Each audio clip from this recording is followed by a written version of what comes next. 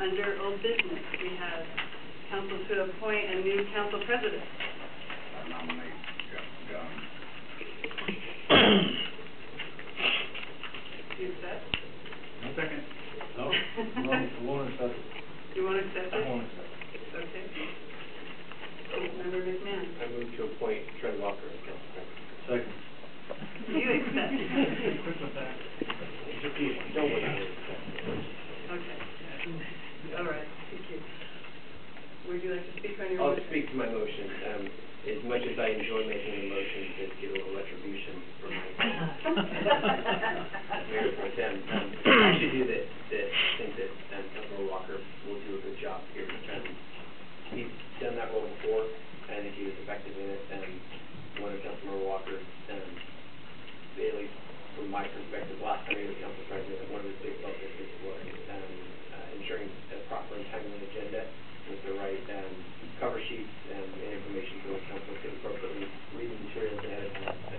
And I appreciate that about him. So I look forward to his work in that area as well. So I think we do a good job. Councilmember Jones, would you like to speak? I think Trent will do a very good job. I think working with yourself, Mayor, the two of you will make a good team in preparation for the council. And look forward to your services as council president. Any other comments from council? Any comments from the audience? Any comments from council? All those in favor of Trent becoming your council president? Aye. Opposed? Congratulations, Trent. Thank you very much. Next item on the agenda, Waste Management Consumer Price Index. Laura, you have that.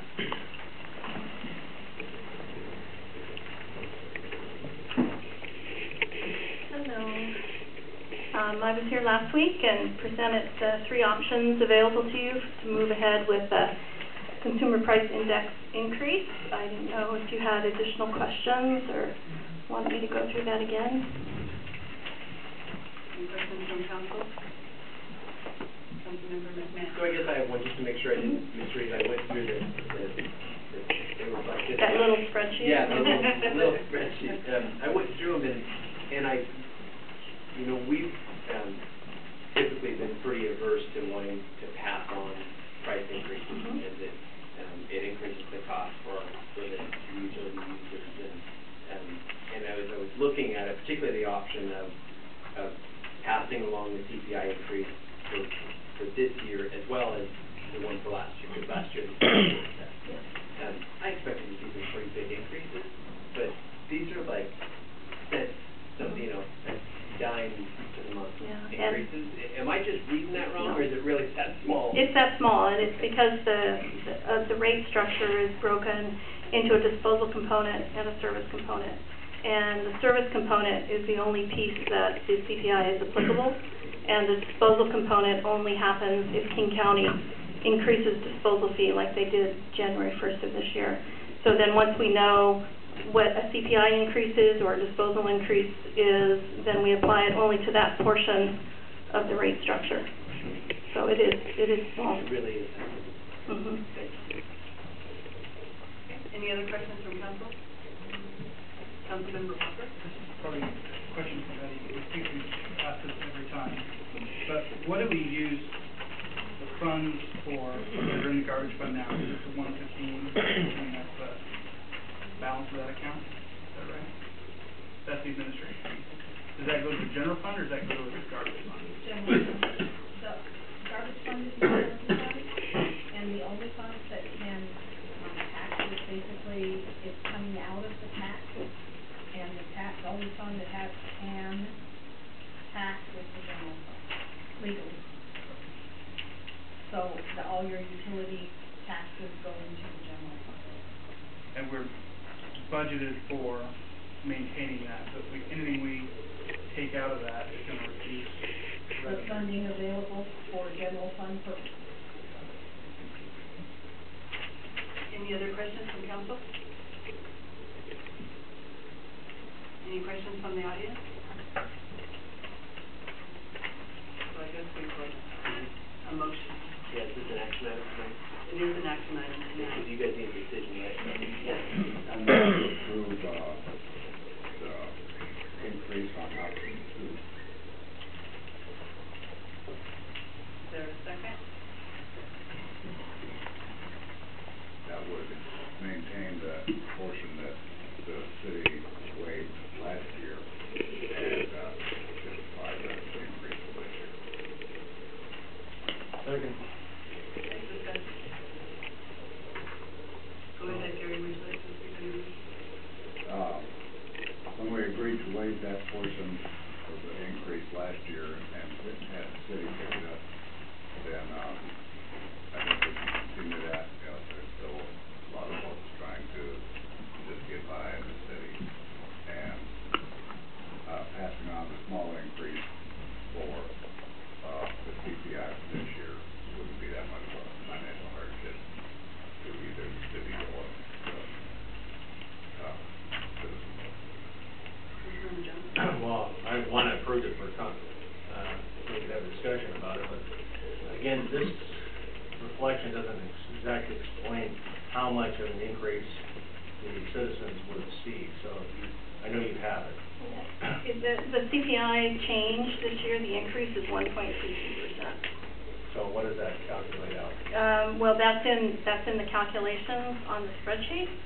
I know, like for a can, you know, that kind of. Right, so a 32-gallon can customer, would go from $18.48 to $18.57 with the option 2. And what's option 3, just for you?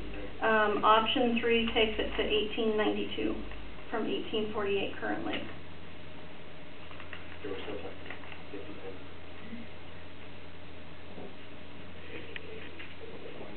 Any other questions from council?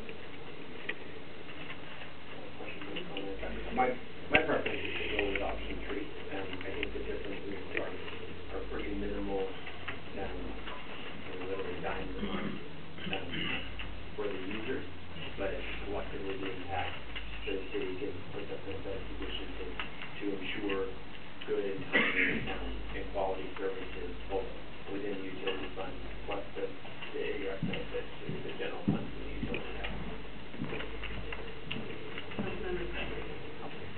Personally, I'd also prefer option 3. I don't generally support tax increases, but this is a situation where last year we held off on passing through an increased cost, and this year we have another small increase, and I would hate to get in the habit that you see in city after city where they hold this off for 2 years and then 3 years, and then it becomes the normal way of doing things until suddenly you're giving everybody quite a large subsidy, because every year it's just a little bit of more, but you don't want to break the tradition of not passing it on. So I'd much rather see the fee actually reflect the actual cost of service. So I would personally prefer option 3, and I would move to amend the motion to approve option 3.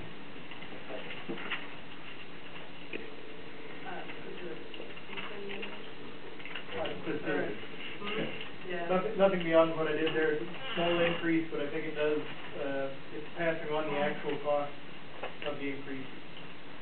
Okay. Any other discussion from council on option 3 on the amendment? Councilmember Sager?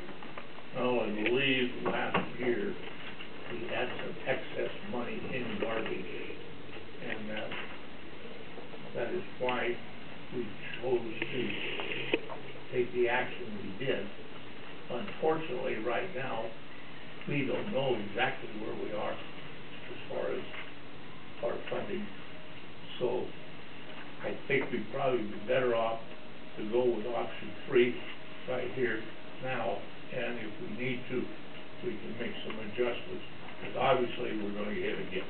I mean, it's unknown when it's going to hit you. It'll be good, though. So we could make that adjustment at that time, because we're not allowed to make money off this. Any other comments from council? So is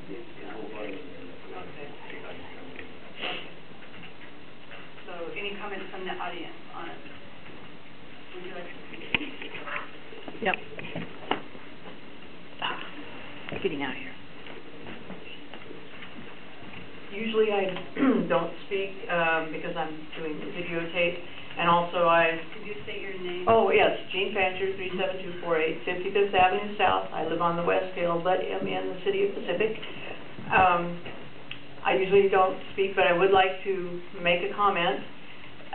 The people who live across the street from me in the Federal Way Service area are also waste management customers, and the Federal Way rate schedule includes free recycling cans for a slightly higher per can fee, depending on the size, 10, 20, 30-gallon cans.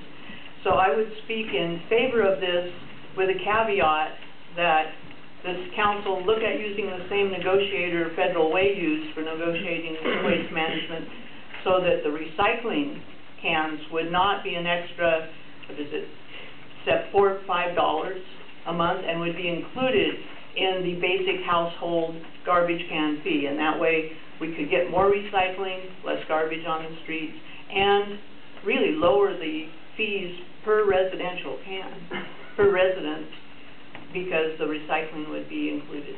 Thank you. Any other comments from the audience? Or comments from council?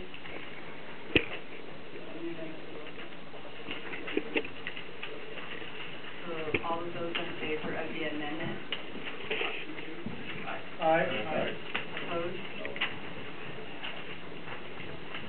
That's just it. Okay, motion carries. Is there any discussion on the motion as amended? Go with option 2. Councilmember Jones? The only concern I would have is at some point we do a little, evaluation of administrative fee, utility tax, and how it's used, and what we're charging the citizens through this administrative fee. So we make sure that we're, like you said, we're not here to make money, but we're actually utilizing those funds properly. We're not overcharging. Councilmember Hutton? I think we're coming up on a good time to do that anyway, because we're nearing the end of, this is just an increase on an existing contract. The new contract would be a time to look at both changes to the rate schedule as far as how we bundle services, and the changes as how what markup we have on that to cover the city's share of costs. So I think passing on the small increase in this last year's contract and then looking at the whole thing as a package when we bid the new contract would be appropriate.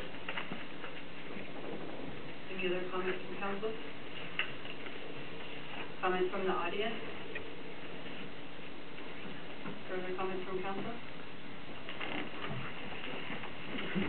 That would be a roll call vote for passing option 3 in resolution 2013-064. Roll call council, or no? 064 is for HPL. Oh, I'm sorry, I was on page. There was no resolution. There is no resolution. I'm sorry. Trent Walker, Aye. John Jones, Aye. Josh Putnam, Aye. James McMahon, Aye. Gary Halsey, No. Clint Steiger. Aye.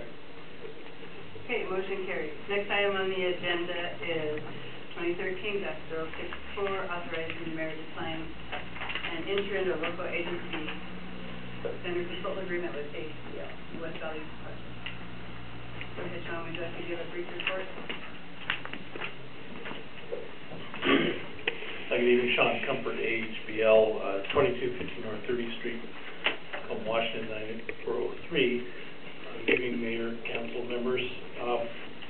To carry on our discussions we had from last week, again, what you have in front of you is a local agency standard consultant agreement, and the resolution that the mayor mentioned tonight giving the mayor the authority to execute this agreement with AHBL. This agreement provides for preliminary design services for the stretch of West Valley between County Line Road North to First Avenue West, and the funding for this agreement is twofold. The city has previously adopted a resolution authorizing approximately $47,000 of funds, which represent your local match, and then The additional funds of approximately $153,000 are grant funds which came to the city by contingency back in February of this year. So a grant was applied for originally, the grant was not accepted. Certain projects didn't move forward. Basically, PSRC reconsidered what projects were still out there. This project came to the top of the list. So contingency funds were granted for this phase of the work. So this phase of the work has to be completely designed, so we will take our design documents to 60% complete. There is no right-of-way funding or construction funding within the project at this time. So in the process of getting this design done, we'll also be working with other local agencies looking forward to potential other grant opportunities for the city to support the project along from this phase. There'll be a couple other sub-consultants working with HPL on this project, geotechnical engineer, traffic engineer, a cultural resources consultant, as well as a wetlands biologist. And a lot of those services are required with the SEPA-NEPA process, which will be the environmental process we go through in conjunction with the preliminary engineering.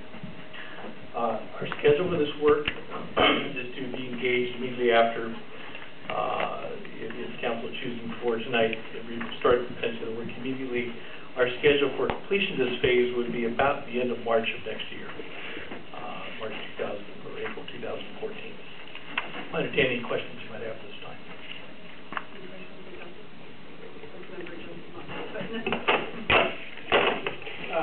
I know members of the public have looked at this and have had the same question that some council members have, and the fixed overhead rate of 200% seems a bit out of line at first, but I understand this is not something that you've cooked up. That is a standard state DOT formula that is not overhead in the traditional sense. It's here's your actual labor cost, and then here's your FICA, your unemployment, your health insurance, all the actual costs on top of that? That's correct, council member. And all of our sub-consultants, excepting the wetland biologist, who's a single proprietor, all of the consultants must provide the same information. And that's correct, those audits are controlled and completed by the state for all consultants doing work on federal and state projects. Any other questions from council? Is there a motion? Move to approve resolution 2013-064.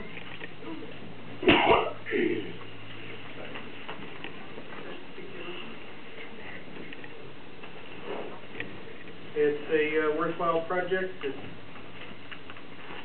a standard agreement with standard cost structure, so it's not like we're giving away the store here. This is a reasonable and vetted and approved process for doing it.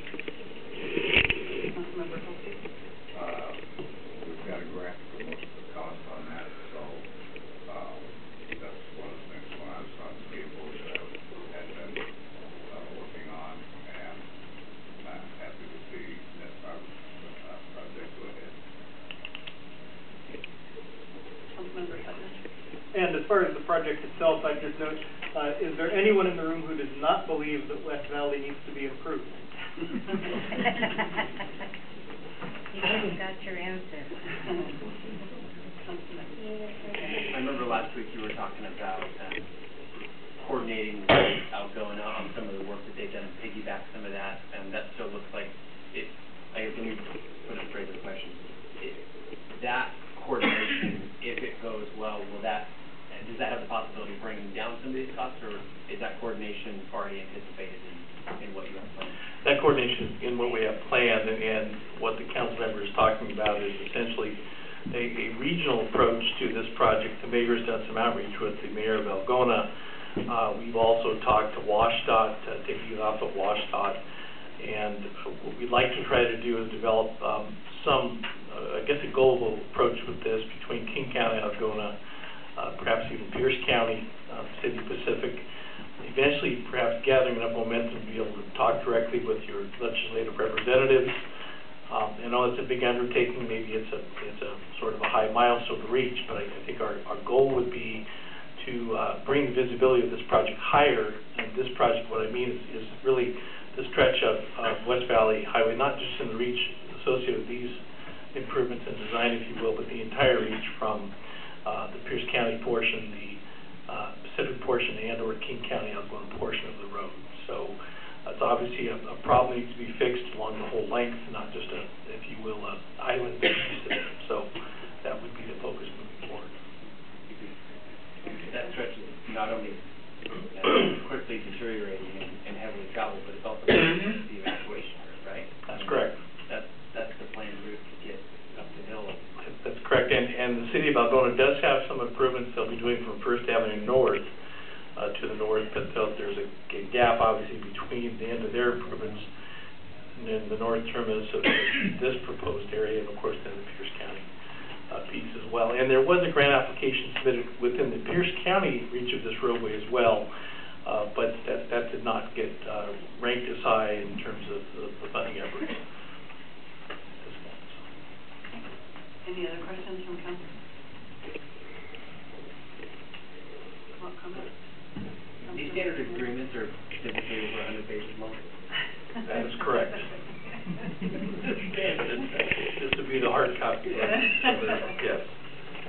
And they're very standard. I know that there have been discussions internally at the city about changing some of the language within the body washouts agreement. They're very standard. So. Any comments from the audience? Seeing as they said.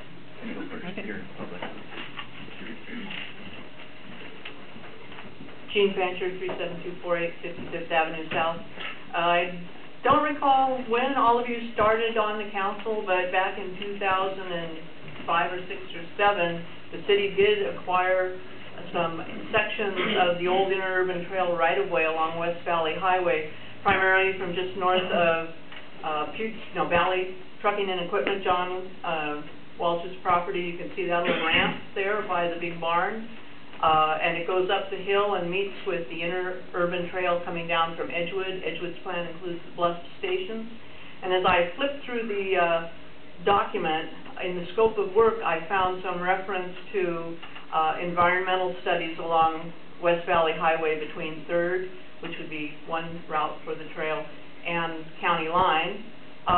But I didn't see any mention of the interurban trail in there. Is the scope of work going to include any study or reference to the trail? Because the city did get some grants from King County. It is part of the interurban regional trail system, and in our pitch to both King County and Pierce County Conservation Futures, Pacific was a hub linking the other spokes of the interurban trail. I wonder if that's been addressed. So, and you try to speak on that? This particular agreement does not include any of those studies. However, we are aware of that project and those particular grants, et cetera. So there will be some thing taking relative to everything we do relative to any impact to other projects. One of which we'll have alignment studies as part of our design for this stretch of road. So we've already spoken with staff. That was actually brought to my attention by Paula as well. So we've spoken to staff, and we'll continue that collaboration as we move forward. Any other comments? I know I'm not a resident, but I just had a question. So this is only 60% design? So we're not going to get to construction with 60% design, right? Correct. That's correct. The funding which was made available was you must complete a phase of the project with funding. You can't leave the project at a percentage which doesn't match the leg process. So the design would be 60% complete. There would be essentially right-of-way mapping and other things which would prepare us for that next stage, which would be final plans, estimate, specifications to 100% along with right-of-way acquisition, and then the future, of course, construction. Any other comments from the audience? I have a question. Hi. Dwayne Gratz, 122 3rd Avenue Northwest. When I was looking at the draft version, it was just showing HBL administering several consultants, was there some final version that showed them doing 60% documents? Because I only saw minimal effort on their part to administer I think there was 3 or 4 sub-consultants. And is all of that covered by a grant, whatever that magic number is? I think there was a summary sheet that only I didn't see a summary sheet that showed all of the sub-consultant costs plus HBL's cost to administer them plus HBL's cost to do 60% design. Is there another final version? Like is there a total cost somewhere?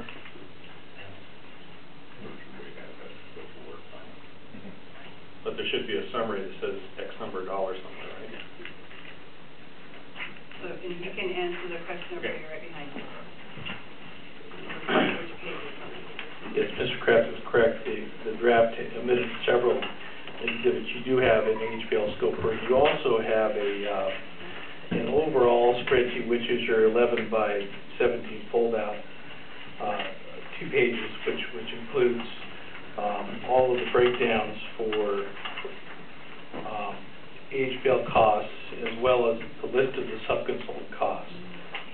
Total budget we show here for grand total is $199,701.94. That was the total amount. So that is in your agreement under just after exhibit. It's within exhibit D2. 11 by 17 after exhibit D2. I don't have no 11 by 17, I don't think they do either. If you got the hard copy. Oh, okay. In the binder. It should be in the bound versions that were delivered to the city. That's the down version on my desk. Would you like to look at it afterwards? No, I was just curious because I didn't see a final summary of expenses. I only saw some time for HBL to administer the sub-consultants, but I didn't see anything about time to actually do the 60% documents. I figured it was a draft. There must be a final because the number was only 37,000 or something like that. To get the 60% design based on my background, you're not getting there from what you have. No way. So I knew there was something still missing. I just wanted to make sure everybody saw that because I knew that was a much bigger number than what I saw in the draft copy. Any other questions from the audience? Any further questions from council? Councilman Stryker. Dave, my conversation with Dickie sometime back, and Sean, correct me if I'm wrong, but the monies that came to this grant, and working with Sean, Dickie Goff said he was working with him at the time, and that would, whatever we needed to get to 60%, that would put us in line, so we would be considered for additional funding for construction funds. This was our first phase that we had to do to be in line to be considered for additional grant for the construction of the redoing of West Valley Highway. This is why when we were about to lose some grants over there, I got with Dick and he held that one off for us, because if we'd have lost that, we'd probably never got it back again. So if we never got that back again, then we could never be in line for construction. And Council Member Steiger's correct. Also, I want to indicate that these funds need to be obligated between the city and the state prior to August 1. That has been completed. So those funds are obligated, meaning they will be available as long as we perform in a timely manner, which our schedule is to have our work completed on or about next March, April. And so you are correct. This allows us to be in a better position to receive other grants. One of the challenges in both the grant applications that were submitted for West Valley Highway a year or so ago was that no design work had been done. So we were competing with projects that had done 30%, 60% designs, and it's very, very competitive and very difficult to be competitive. So individually as a city, that puts you in a position to be more competitive. I think our goal is, though, to reach beyond the limits of just the city and try to gather some additional momentum. The more signatures you have, your kind of applications with a variety of agencies, the stronger you are at the table. So with design work done, as well as hopefully some partnering agencies signing the dotted line together, that gets us up the ranking process quite nicely. So. Councilman Cyrus? Okay, I want to add to it is that we have Dick Egon, who is very hard working for our city, realizing that we have some definite need places and that we, in the past, probably haven't been considered for some of these projects, and that's why he stuck in there with us and made sure that we still secured our funding and stuff for our Milwaukee project, and he stood up there and he battled for us to make sure we didn't lose anything of the West Valley study.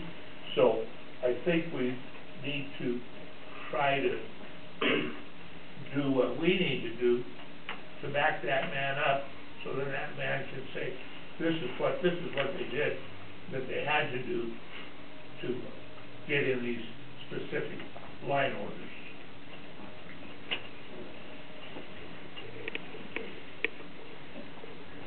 Paula, do you have a comment?